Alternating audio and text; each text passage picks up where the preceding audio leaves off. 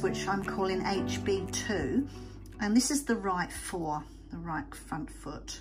Now this horse had chronic laminitis over many years, and I think you can see quite clearly that there are lots and lots of event lines in the hoof wall.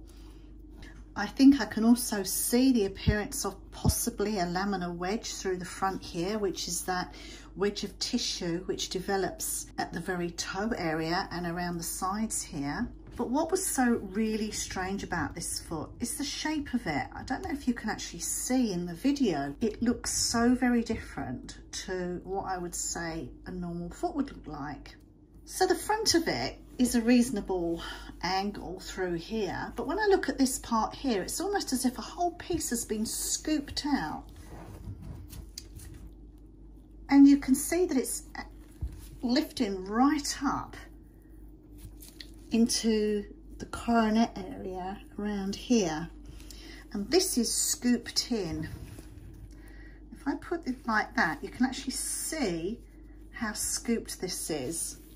And there's a hard ring of hoof wall tissue around here, which is like a line around this area here, and it's going round to the back. So I thought that that was really quite bizarre, and I've never seen anything look like that before. And if you look, there's almost like a point here between this part of the hoof wall and this part, at that point there. And if you also look the way I've put the foot down, the rings are coming round, the event lines, and then they're going up and down. Can you see that? And they are mimicking this upward movement, or this position up here. Now I suppose my question will be, is this the normal and that this is all sunk, or has this risen up? You know, what is happening here? Why is that so sunken through there? Let's have a look at the other side, which, yes, there's plenty of event lines there. We don't have that sucked in appearance that we had on the other side. So if this is the right fore, then that means that this is the medial side. So this is the inside, this is the outside. Now this horse was chronically laminitic. She could hardly walk, so I don't know whether changes in the hoof, the appearance of this hoof wall, is due to posture and movement. I don't know if that's got anything to do with it, but she was literally just stumbling around and incredibly laminitic looking on the video that the owner sent to me. Now what is also interesting is, can you see how the sole is literally hanging down underneath here? You can see it's really quite low through here. So if you look at this part here, you can see that the sole is dropping down quite markedly underneath the hoof wall. This seems to almost be like lifting up. Now, this looks like the mark of the trimmer with the trim lines, the rasp lines through here. This almost looks polished around here, so I don't know whether that's trim or whether that's the movement of the horse, which I would have thought was pretty unlikely. But look how much this is hanging out down the bottom, the sole literally coming out down there. So I don't know whether the trimmer actually took this back and left this hanging below the wall line, or whether the trimmer had this sole with the wall and then it's dropped down in time. So that's a question I need to ask the owner. But that's quite a shocking looking foot, isn't it, from this side? And if we turn this around, you can see still that there's the trim through here. So most of the trim seems to have been concentrated on the toe, and I would think that that was to try and reduce the breakover, so that the foot can, as the foot comes down and then lifts off the ground, it hasn't got all this extra toe in the front, which is going to cause issues inside the foot and forces inside the foot, like wearing clown shoes. If you've got shoes that are very, very long, they're incredibly hard to walk in, aren't they? Let's have a look at the sole. Oh my goodness. Right. Whew. It's quite shocking, isn't it, really, to see something like this? And I've given this a really good scrub. there is still a little bit of debris in here. But first of all, look at this part through here. It looks like there is a cavern in the sole, and this is like, it looks like cotton wool, and it's got little fibres on it. So I'm wondering if this was maybe an abscess that burst underneath here, and the trimmer or the owner has plugged up that hole with cotton wool and treatment. Now it's really quite deep in there, and I couldn't get it out even though this foot had defrosted. So part of me was wondering whether the actual sole was starting to grow into this piece of cotton wool. But clearly we've got something quite nasty going on around this area. And if you actually have a look at the sole around here, where we could see it was poking out at the toe area, we've got this strange looking appearance just here. Now the actual foot looks quite yellow, and I often see yellow looking feet when we've got trauma like this, laminitis, or a horse that died of colic had very yellow feet. And I quite wonder whether this yellowness is something to do with inflammation. It's just my own thoughts really, because I do see it quite a bit, and there does seem to be some, I wouldn't like to say correlation, but some very small link between yellow feet and issues systemically within the body, meaning something going on within the body rather than something going on within the foot. Now, interestingly, the colour of the sole, can you see we've got sole pigment round here, quite a bit around this side here, and hardly anything here. A little bit of pigment up here. Now, the sole pigment is another story that I'm quite interested in, because some trimmers have said that all feet should have a slate coloured sole, which is this colour here, and that a foot that is unhealthy is like this, which is white. Now, I'm not really sure about that, because I think that the colour is only produced by melanin cells. So melanin, if you think about your freckles, then they are coloured like that because of melanin in your skin. People with very dark skin have a lot of melanin.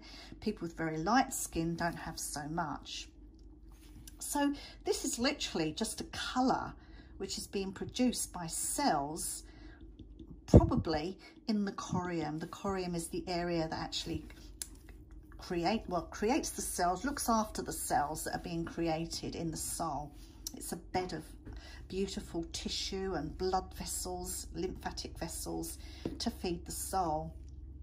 But it's interesting that it's all like over this side here, and we seem to have this part like going off to one side. That's almost what it looks like. It almost looks like a stress pushing over around here. Now the wool itself, there's a lot of separation. I can't even see the white line here. My probe can go all the way round. I can't go too deep because this foot is still frozen, but we've got a lot of separation through here, and it's almost as if the whole sole feels as though it's almost not attached to the wall. That's how it feels like to me, like the whole thing feels like it's all coming forward towards me.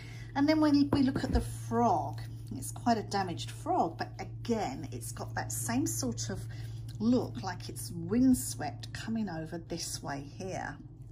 You see the way it's pointing and pointing here, and then we've got the colour around here. So I'm just wondering if there's something further up the body or up the leg which is pushing weight over this side and is causing all these distorted looking structures coming across. Now, I'm pretty sure that all of this is going to be due to the coughing bone or the distal phalanx in here, the last bone in the foot, which I think is going to be quite rotated. It's going to be quite bent down away from the hoof wall. And I'm pretty sure that if we had a radiograph taken from the front to the back, we might see that the distal phalanx is pressing more on this side, is closer to the ground this side than this side. And I think I'd like to get some radiographs on this foot, because I think it would be quite useful to have those before I start slicing into it. Now there is a little bit of redness through here, and I'm not 100% sure whether it is artifact when the feet were removed from the deceased horse, or whether it is actually staining, hemoglobin staining coming from injury deeper within the foot. Not sure about that yet. Now I'm just looking at it from the rear side, and I'm looking at, well, I suppose looking to see what the balance is on this foot. I mean, it is such a terribly sad foot, and I mean, I'm not a trim and I'm not a farrier, but that looks pretty flat to me. Maybe a little bit could come off there, but gosh, I think that's the least of this horse's worries. But I just wanted to give you an idea of what it looked like from the rear portion. Quite a bit of frog is coming away there. That's probably thrush damage, or it could just be that the frog wants to exfoliate.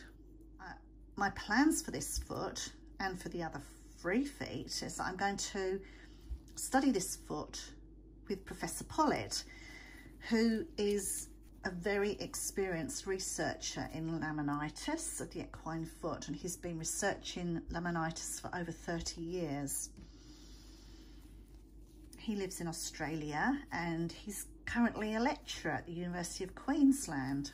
So I'm hoping that he's going to explain to me why this is so scooped in here. Never seen it before. And I wonder what's actually causing the scoop.